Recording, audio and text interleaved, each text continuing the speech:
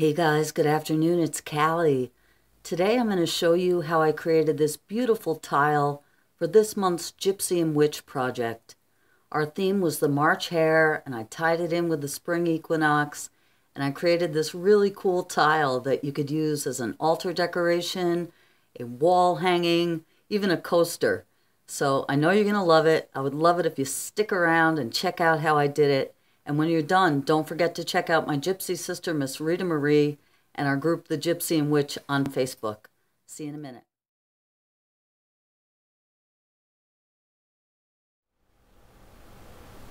Okay guys, here's what you're going to need for today's project. First thing you're going to need is an old CD or a DVD. Doesn't matter what's on it, we're going to be covering it up. The next thing you're going to need is some type of a free graphic. I googled free spring equinox images. You know, you can customize this project with whatever you'd like. So a free graphic. The next thing I chose to use was some of this satin cording, and this is just to edge the tile. This is kind of optional, or you could use the cording or trim of your choice. I also have some purple felt, any color felt that you'd like for the backing. A piece of wax paper just to help us burnish, cover our project. The next two things are optional depending on how you'd like to display the tile. If you'd like it to display flat, you're just going to use the felt. But if you'd like to make a stand, I have some 18 gauge wire here that we can twist up a quick stand. Or if you'd like to hang it on the wall, I like to use these little pop top tabs. Optional. As far as tools go, you're going to need a good pair of scissors, or an old pair of scissors, an X-Acto knife, an old paintbrush. I used a tape measure. I have a Sharpie or any kind of a mark making pen. I chose to use this silver leafing Krylon marker to edge the tile. Again, this is optional. Use your imagination. I have a small spatula, again, to help burnish, and also a pair of round nose pliers. As far as adhesives go, I love to use my Aleene's clear tacky glue. I have some Americana Decoupage matte medium, some Americana triple thick brilliant gloss glaze, and if you choose to do the pop tab, you're going to need a strong glue like E6000. So I'll be right back and we'll get started. The first thing you're going to want to do is trace around your CD on your image as well as your felt. Okay? And you can see I've already done this here. I just used my Sharpie. It doesn't matter what you use. And you can see there's a bit of an edge around here. I wasn't able to get the image the exact size of the CD. If that doesn't bother you, you can leave it alone. If you don't like it, that's where I chose to use the Krylon marker. And I just went around and colored that in. Okay? So I'm going to do that and cut these out.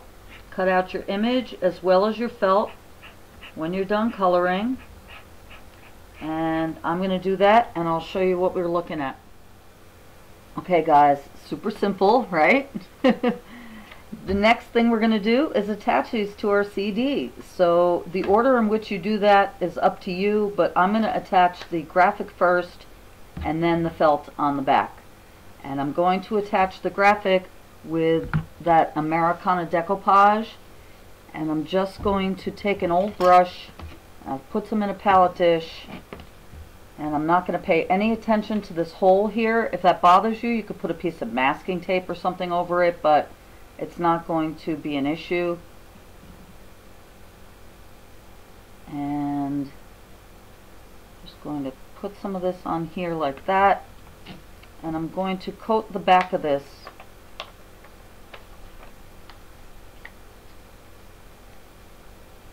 If you want, you can go over the front, but I'm not choosing to do that right now. We're going to be covering this up with the gloss glaze.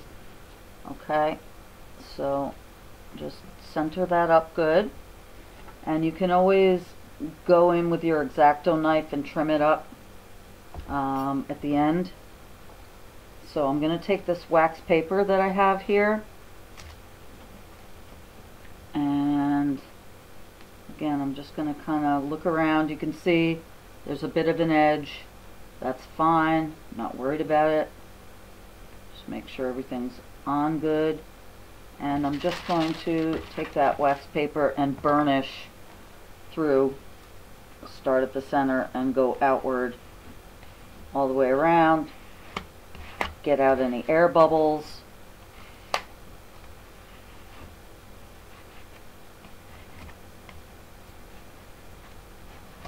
Okay. And I'm not going to trim it up until everything is dried well, which doesn't take long. Alright.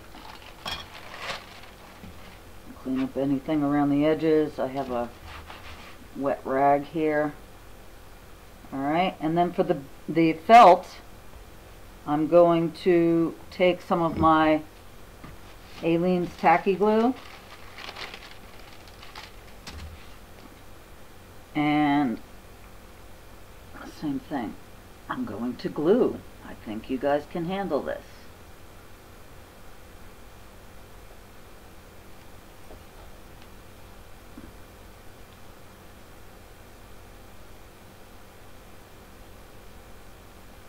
And then we'll do the same thing. We'll burnish this as well.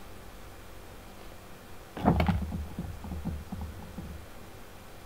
everything's nice and dry.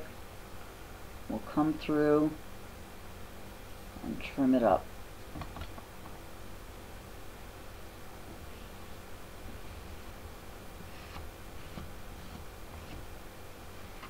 Okay.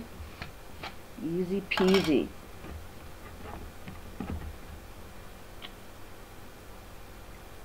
Alright, again, I'll smooth it down, make sure there's no air bubbles, clean it off. Felt picks up everything.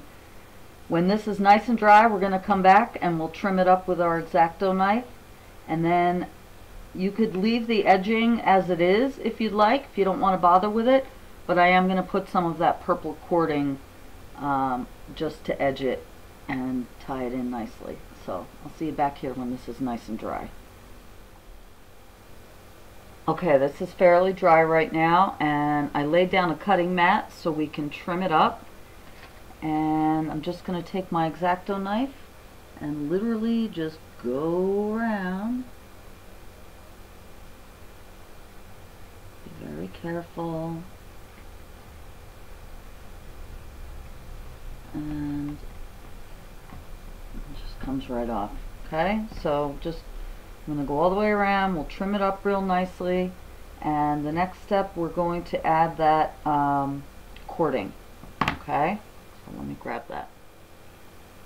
Okay, this is all trimmed up now, and the next step I told you is optional. We're going to put some edging on this. You can use the trim of your choice. I happen to have this purple satin cording. I'll put all links below. I'm going to use, once again, the Aleene's clear tacky glue, and literally we're just going to lay down all along the diameter of this, in between the felt and the graphic, kind of on that edge. And you're going to want to measure the diameter of your CD. I've done the hard work for you. It's 15 inches, and I've already cut a piece of the cording. And it does get a little finicky and a little messy here, but I didn't need to use any clips or anything. I'm going to start just at a random spot, and I'm literally just going, it'll lay nicely between the front and the felt. There's kind of a natural ridge that formed there from doing that. Okay, so we're just going to go all the way around, and if your cord is too big, obviously you can cut it. If it's short, it won't fit, but that's about perfect. Alright, Now for drying purposes and also for putting on our gloss glaze, which is going to be our next step, I found it really handy to use, this is just a small candle, you could use a cup or anything, to set this on to keep it up off the surface for it to dry. Okay, so I'm going to let that dry, and then our next step is to put the gloss glaze on. See you in a few. Okay, we're nice and dry here, and our next step is to add our top glaze. So again, I showed you I'm going to use this Americana triple thick. It makes it really durable, makes the colors really pop. I happen to like it a lot. It takes a while to dry, but once it does, you're set. You could use your decoupage or Mod Podge, any spray acrylic, or nothing at all. So I'm choosing to use this stuff. Let's just brush some on. Again, I have an old paintbrush, and I still have this on the candle here so it can kind of fall off on the bottom. Let's put a little piece of wax paper underneath to catch any spillage. And I'm literally just going to kind of be very generous with this stuff.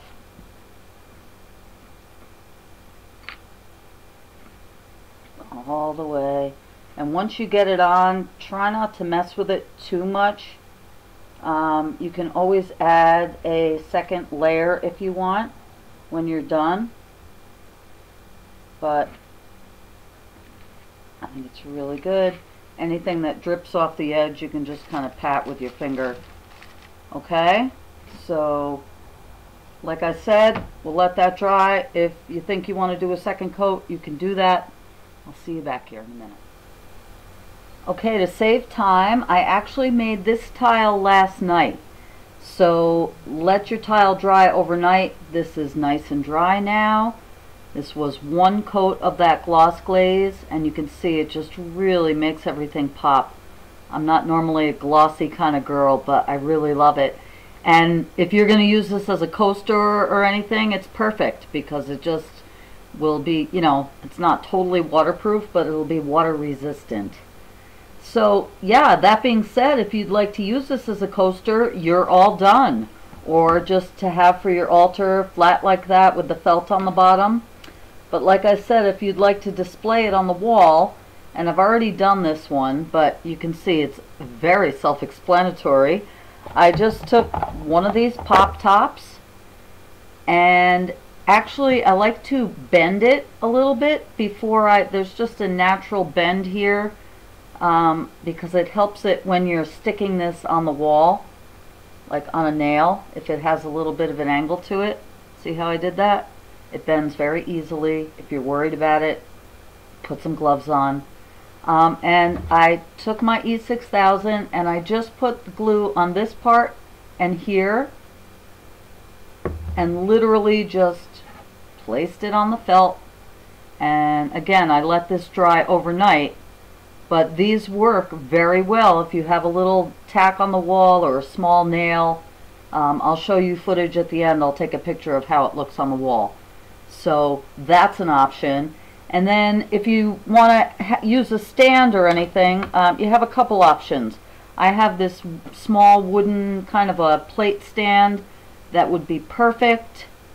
Alright, you could also use one of these little art easels. You can get these at Walmart or Michael's or anything like that, online, Amazon.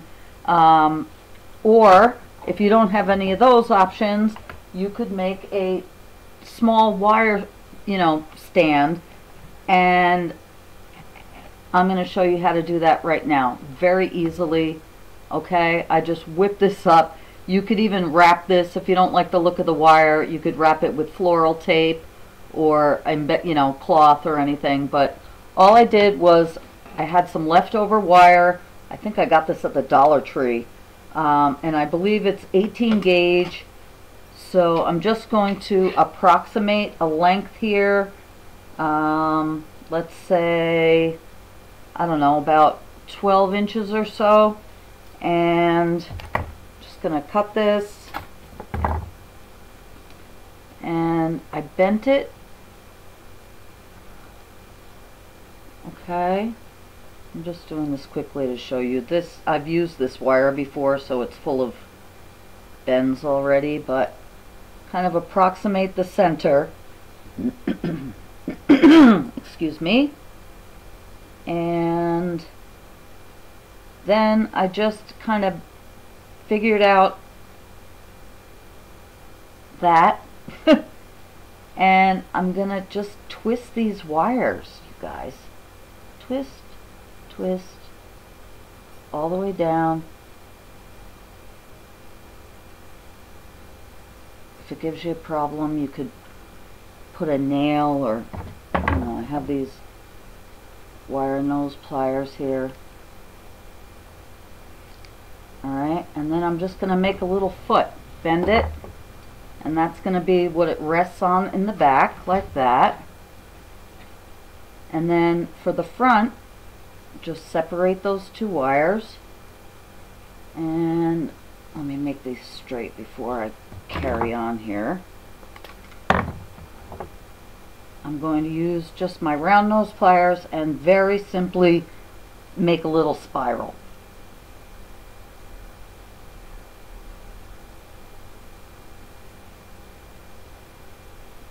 Okay, this is not perfect,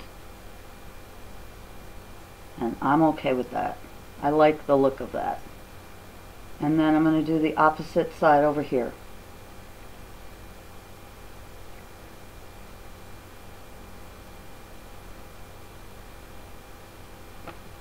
Okay, looks like snail ears. And then I just pull them kind of to the front so the CD can rest on them. You saw what I just did, and there you have it. Now you're gonna have to play with this to find the right angle and separate it out, but you should be able to rest your CD nicely. Like I said, if you want, you can wrap it. There you have it. So you guys, wasn't this super simple, and didn't it come out amazing? Let me know what you think. I would love to know what you think. Give me a thumbs up if you like this video. Please don't forget to go check out my Gypsy sister, Miss Rita Marie. I'll put all links below, including links to our Facebook group, The Gypsy and Witch, where you can join us each month.